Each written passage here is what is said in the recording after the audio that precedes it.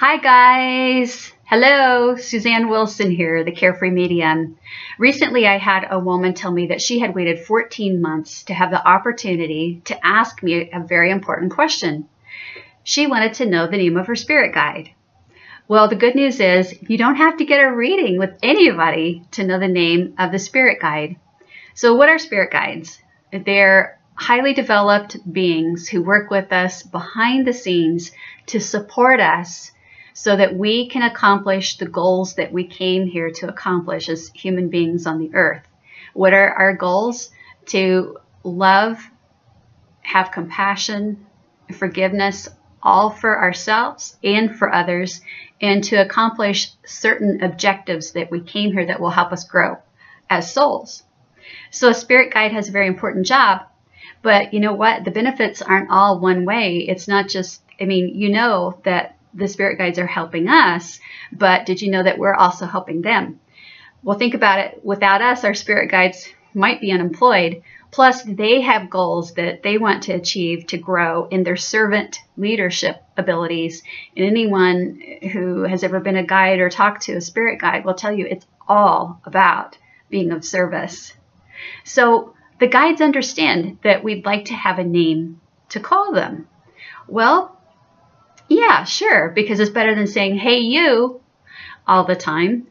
But I want you to know that where they come from, names are not important to them. Just like your thumb has a thumbprint, each soul has its own soul print, and they know each other that way. But again, it's nicer than saying, hey, you. Instead of asking the question, spirit guide, what is your name? I want you to ask the question, what name shall I call you? Because think about it. They gained their expertise by having many earthly lifetimes, although not all of their lifetimes had to be here on the earth plane. But if you had 50 lives, you could have had 50 names, right? All you have to do is hit upon a name that both you and your guide like. It's that simple. Do your grounding and protection. I'm in a bubble of protection. Meditate. Make sure you take 3 nice, good breaths in and out. And then in your mind's eye, I want you to visualize a white movie screen. And now set the intention. I'm reaching out to the guide that is in charge of my spiritual team, because there's always one master spirit guide who's with you from birth to death, where other experts can come and go for a season or a reason, depending on what you're working on. I want you to just focus on the one main guide that's always with you. So your eyes are closed, you're visualizing this movie screen, and now set the intention, I would like to know, what name shall I call you? Remember, it's not what is your name, how much time do you have, right? 50 names or more. What name shall I call you? And let the name just appear on the screen for you. After you've gotten the name, let's say you got the name Cindy. Then you can ask, okay, I got the name Cindy. Is Cindy the name I should call you? You will feel the yes upward in the body. If it's not the right name, you'll get kind of a wah, wah type of feeling, and try again.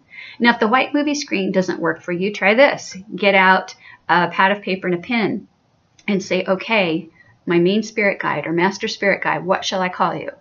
And then just take it one letter at a time and look at what you have written. And then say, okay, I've written the name Michael. Shall I call you Michael? And you'll feel that upward, happy, okay, that's right, that's what you can call me feeling. Chances are, before you can even ask that question, you'll feel that it's right. Now you have a shorthand way to communicate with your guide. Now, this is the master spirit guide, the one that is always with you from birth to death, but you can use this method later on to become acquainted with other guides that join your team. There are subject matter expert guides that will come and join your team based upon your needs, like relationship guides, healing guides, and things like this. But just know that your guides work behind the scenes. Their goal is to make sure that they help you to the best of their abilities to stay on track, to stay on your life path, and that your life path purpose is to grow as much as you can as a soul.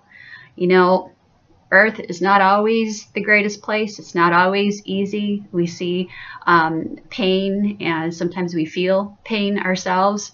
But please know that you're loved, guided, and supported by a beautiful, invisible team around you. And you are never alone. Thank you. Namaste.